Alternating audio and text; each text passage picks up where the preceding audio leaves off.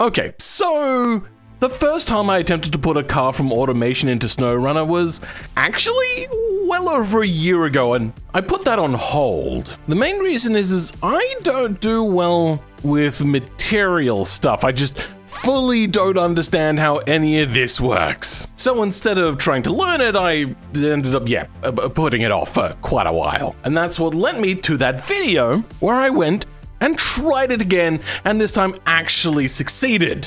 I mean, kind of. There was connectivity issues and we couldn't figure out why. But that aside, the reason I was able to try it again is because I started from a very basic stepping off point. Sure, it sucked at off-roading so much that even the slightest bit of off-road ended up being a problem for it. And if I touched anything like mud, instantly it'd get stuck. But it had two major advantages. One, well, for me, it was branding. I'd done this before. I'd used this exact model when I exported over to a Assetto Corsa instead. And number two, one's a little bit more complicated. As you can see, everything here is basically made out of 3D primitive shapes. Like this, all just basic shapes. And there's no car body, and that makes a very interesting point. It has no cutouts. And that's fairly important, but you're probably asking, what's a cutout? When you make a fixture for automation, it's just a 3D mesh, but how would you see that mesh underneath the skin of the body? If we switch this to 3D, you can see that you can't actually see all of it under there. Switch back to 2D and you can actually see that it cuts out the body along this line here to show it underneath. How would I transfer that over to SnowRunner? I didn't know. This is all material stuff. You can actually see how this works in what's called a cutout map sort of thing. When exporting a car to automation, you get this black and white cutout. Now, this is not going to work exactly over in SnowRunner, but I can utilize this and edit this image to work properly. And lucky me, whilst working on SnowRunner, I learned how to do this when making the taillights and headlights for the last vehicle. So I'm already at a heads up. No, wait, hold on. Leg up, that's the one. English is my first language, I swear to God. So anyway, I am determined to this time make a new vehicle from automation into SnowRunner, but this time do so much better. And I have a lot of cars already, so let's go pick one out. I don't often do off-roaders, but we'll find one eventually. I mean, I could do something like this. That'd be fun. I could do a tractor. I've done many of those. Oh, wait. We've got this guy. I do like this one a fair bit. Very basic, but also very cool. And because also, frustratingly, they only really seem to recognize right-hand drive cars. Yeah, I'm gonna have to go to the incorrect side drive to make them happy. Luckily, the seats and everything can stay there. We're just gonna flip you to the other side. And hey presto, we're done. Now, you're also gonna notice that there's no doors on here.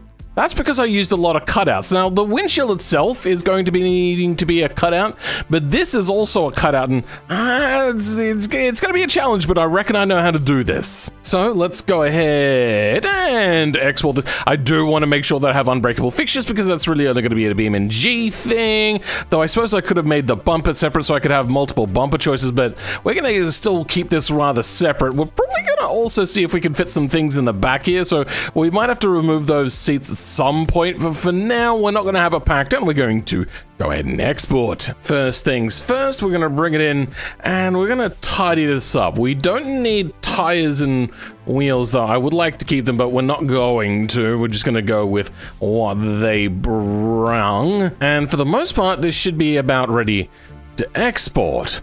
Why do we not have a front diff here? Like, it's got the lead out to the front. Oh, wait, and also, here's a good example. We can still see the doors. So the doors that are not meant to be there, we can see them still. Also, for performance sake, we don't actually have any of these windows in, so we're gonna delete these so then the game doesn't try to render them at all, even though they're gonna be invisible. I could also theoretically select and delete all of the door stuff, but the way I did the cutouts, I think it'd be better if we save that for using the cutout map. I've already run into my first hurdle of working with these weird materials. If we have a look at the UV unwrap for this engine, it is a complete mess. So this is the square which usually will work within. And this is as big as it gets. Like, what the hell is that? But not only is this just like a random mess that doesn't matter particularly much, if we just go and select only the alternator here is actually fairly smartly laid out. And then applied to the alternator, for some reason only, really the alternator being like the big one, it has 3 materials, one of which is this, which looks like it's made out of like MS Paint or something. I'm not fully sure, but whatever. There is 2 other ones, but these ones are a little bit more technical related that I don't understand. I don't get it. Why is this a hurdle, you may ask? Well, here's another thing about BeamNG. There's basically 2 types of UV unwraps. This is a UV unwrap here of the entire engine. But if we go to here, you'll see that there's 2 UV unwraps. And I don't know what this one is for. It's a complete, absolute mess. And if we select just the alternator once again, well, which one is the right UV unwrap? Well, I do happen to know that this is material 114, and in the main materials that gets exported, we can see that we've got these all in here, but which layer does it apply to? I don't actually know, because usually if it's on a different layer, it'll tell me it's a different layer, but this doesn't say that, so I'm thinking that it's on the first unwrap and not the second? It's an alternator. Who's going to look that closely? I could just delete it and nobody would notice. So realistically, I don't know what we're doing here, but I'm going to go with my instincts and get rid of the second one. Then we just got to make sure that everything has the same UV names. Then when we bring the engine in to join up, they'll all be on the one UV unwrap. Even if the unwrap is a complete mess, it's all divided up against materials anyway, so we're not too concerned. I just went through the longest processing time ever trying to get this into SnowRunner, and I'm guessing it's because the humongous poly count, but we're about to try it out for the first time. All I have to do is kind of figure out where it is. God, I wish there was a search function here. Come on. But wait, hold on. Not converted? Oh, don't tell me. Did it fail converting and just not tell me that it failed? Yeah, it fails converting. Damn it. And that means something is amiss. Maybe it's the extra spaces I got in here, but let's try that out. It could be just a small little issue like that. Nope. Number of vertices or faces exceeding the limit of 65,000. That's what the problem is. I'm sorry. Let me just hide that. How am I gonna bring 300,000 down to that few? I don't think I can do it. I am you know what? For now, what we could do is start by getting rid of things we don't need, like these door cut. No, that's the entire vehicle. You know what? We'll select you, Control L, select you as well, delete vertices. That just dropped us down like 100. Only 100? Come on, really? I think I might have to lose the engine, but the engine itself is still only 100,000 vertices. That means I still have a few 200,000 more to go. Where are they even? Day 2. I've done it. This is no small feat. I managed to get the whole package down to less than 65,600. And you may think, oh, wow, good job. It's a lot more than that. There's been a lot that's been culled from here. I remade all of this tubing by hand. Oh, hold on. There we go. By hand. I've had to delete a bunch from the front bumper so the front bumper doesn't look great so much anymore. There's just... oh, so much sacrifice has been put into this. The seats are new, as I said. Even this part here is new. I've tried to decimate the amount of vertices in there. There's so much work in. In fact, I've only just noticed now that this connects up to nothing. So let's go ahead and try using it now. Will it convert? Please. I don't know how long this is going to take. I have restarted my computer, but it shouldn't be that long to convert, right? I think it took somewhere around 20 minutes. It converted already. Okay, it's done. Good. Okay. This could actually work for us. So if we go down. Wait, hold on, no. C for cheap. Oh, it's not here still. God damn it. Oh, wait, no, here it is. Hey, it's under Mod Scout? I thought I changed the name of it, but does it spawn? No, hold on. Oh, dear, that doesn't look like it's converted properly. So this is material stuff. We don't need that. Fill steering frame, and bone steering missing. Same with mirror is missing, left and right. Wait, if we go into classes trucks, I think there was something about mirrors. Okay, we have a few mirrors, and this is all cockpit stuff, so let's see if just removing mirrors fixes the issue. And, oh my goodness gracious, what the hell happened there? Does it steer? Hold on, can I use the control? Okay, so I can steer.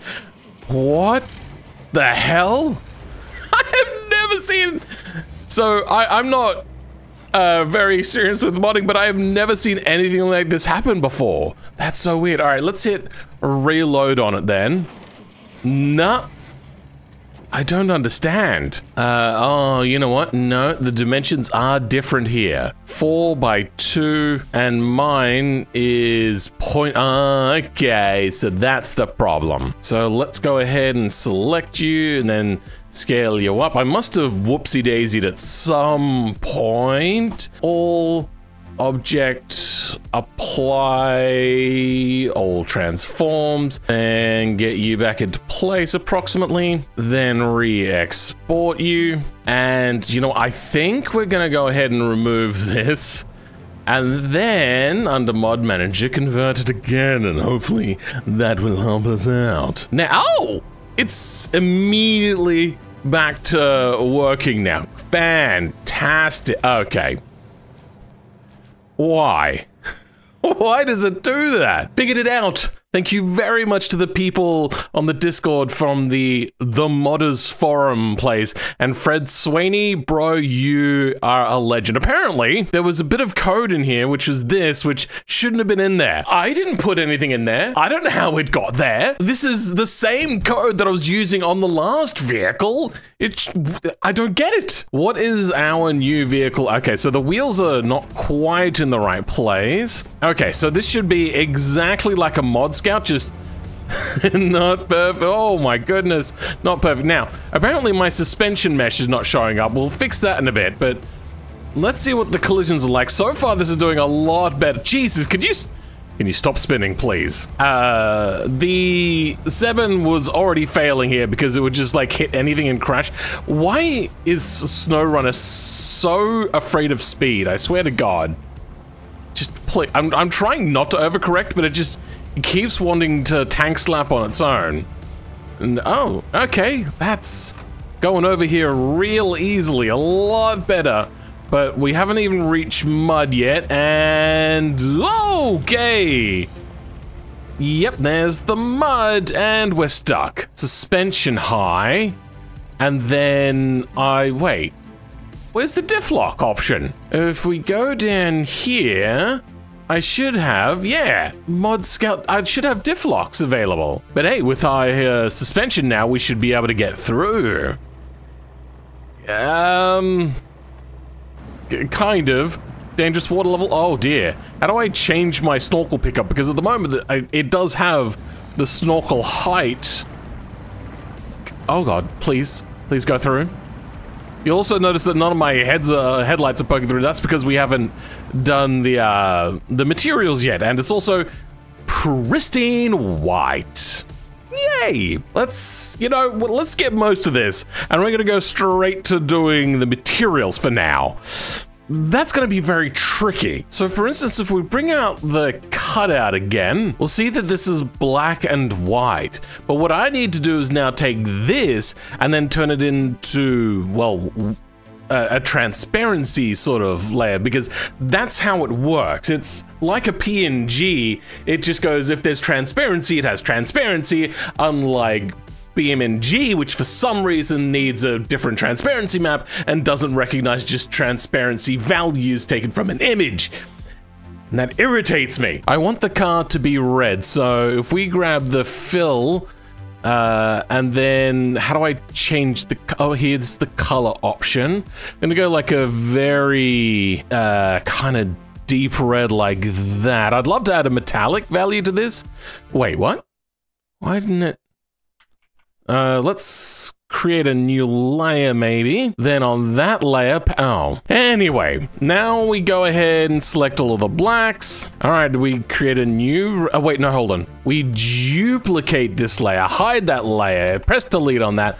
Now we have ourselves a transparency map, and it'll be this lovely red color for the body. Convert our mod again, then go and find our cheapo, add that in. We'll see that that has, I mean, still we've got the normal map on there, annoyingly, but our headlights can now poke through along with all of the grills and vents. Now I'll have to do that for all materials. And the amount of materials I have is, oh no.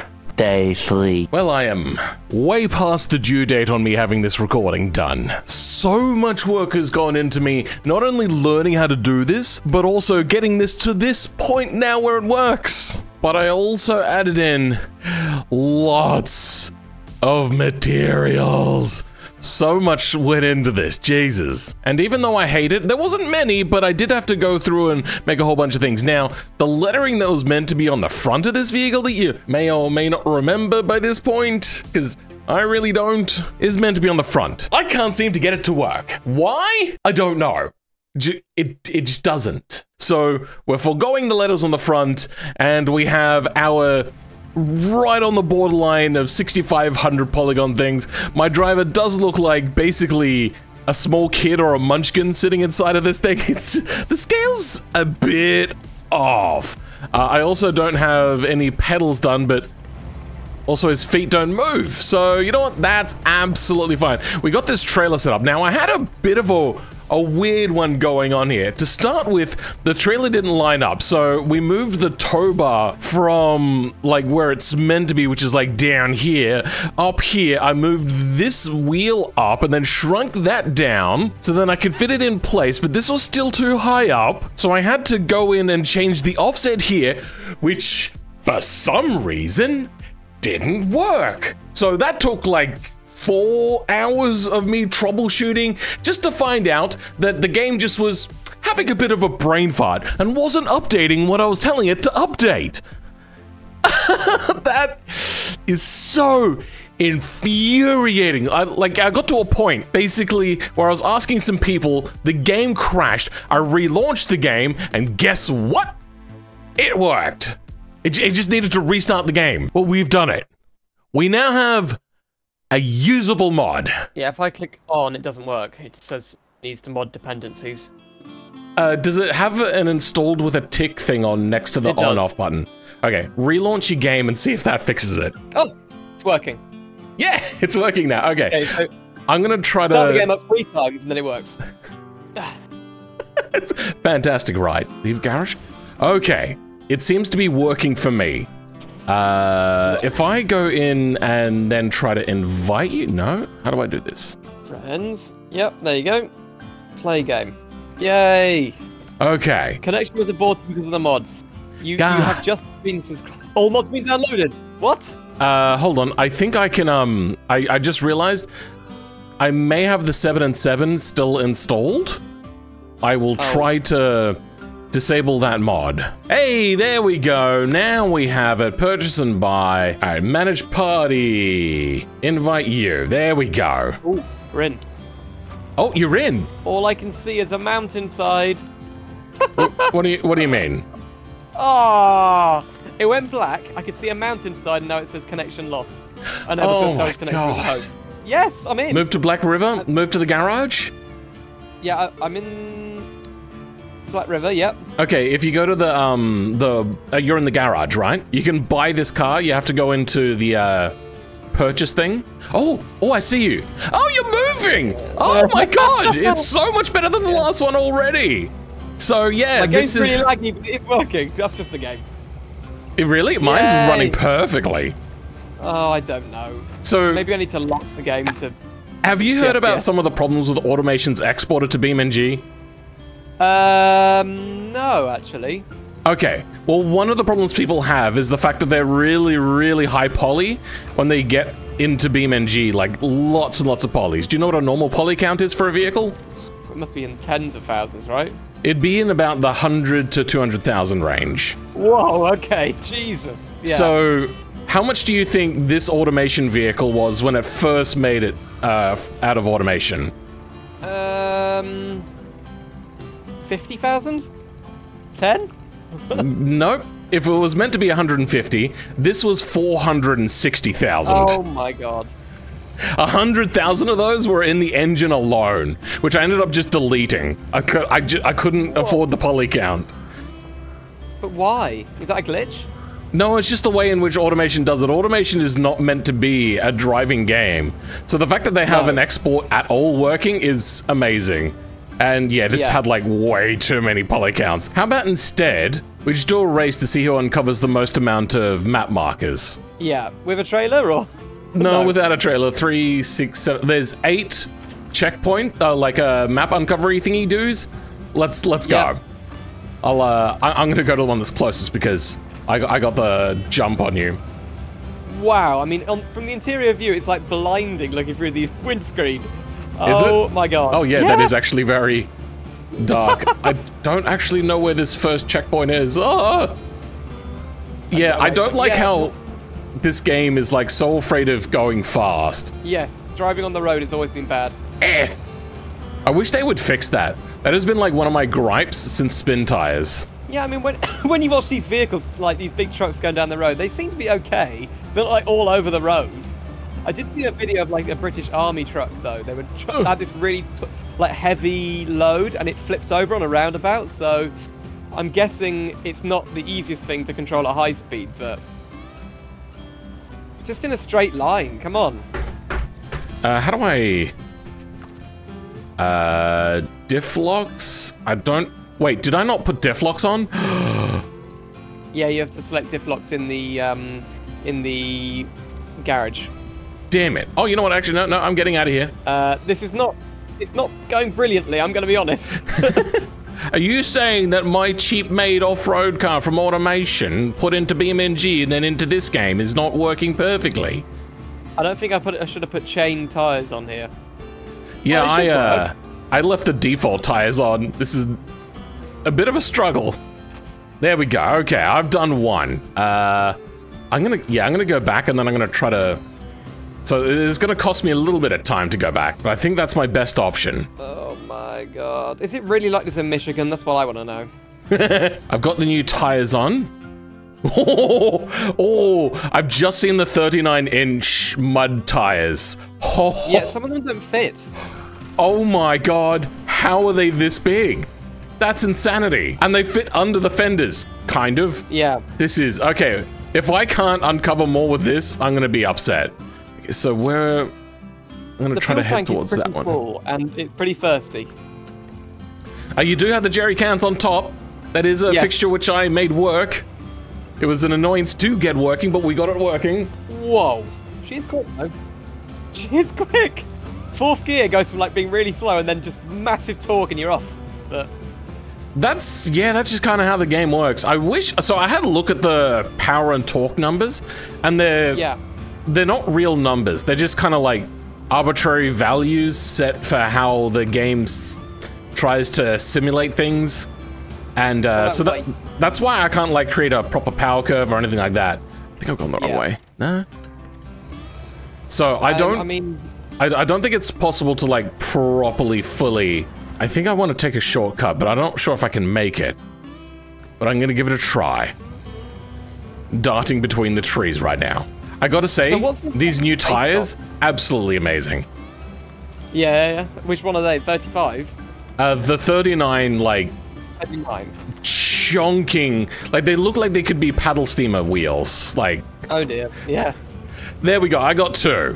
Where are you up to? I'm at 2-2. 2-2. Oh, you're at 2 as well? Damn it. Yep. I think this is the wrong way to go. Oh, no. Oh, no. Oh. This is very happy. Oh no, we've got it. Okay. Third one done. Damn it. I've just got my third done. Well, at least I'm catching up to you a little bit. One more. Oh, this is so far away from me. It's pretty far away for you, but you've at least got... You've got nothing in the way. Damn it. In Mud Runner, there were some areas of the map you couldn't go if you had a trailer. Yeah. So you would have to find your way around or go the long way around or anything like that. Where the hell? How do I get up there? Oh no, I'm having to go the wrong way and you're probably getting really close to yours. But it's so slow through the mud. Oh, wait, are you still running the default tires? Oh, okay, I might be able to do this. I'm on the changed ones. Okay, well, almost the default ones. Is this where I want to go? That is where I want to go, good. So, my tires seem a lot better off-road. This thing is just eating up the mud as if it was nothing. Like, it's getting so fast on the mud sometimes that I still get speed wobbles. Wait, no. Damn it, and I'm so close. Well, I'm just gonna finish mine off. There we go. All right, I've made it. Oh. Okay, there we go. Now it's daytime. I mean, that made my game absolutely lag the hell out. Yeah, you're lagging out quite a lot. So, thank you, Simulator Adventures, for joining me. I'm gonna see what the damage model is like. Wow. It's okay. But yeah, so... I don't know. what are your thoughts? I'm just amazed you can bring these things in this game. It's just a shame that this game has some limitations. And it's a shame that this took me like 3 days to get working. Yeah, but or 2.5. You did get it working.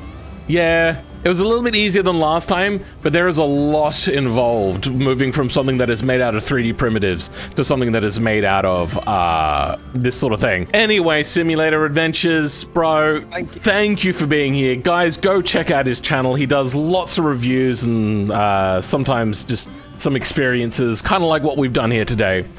But for now, I'll catch you all... Wait, no, hold on, I have to thank my channel members. I have a good channel member now, top tier.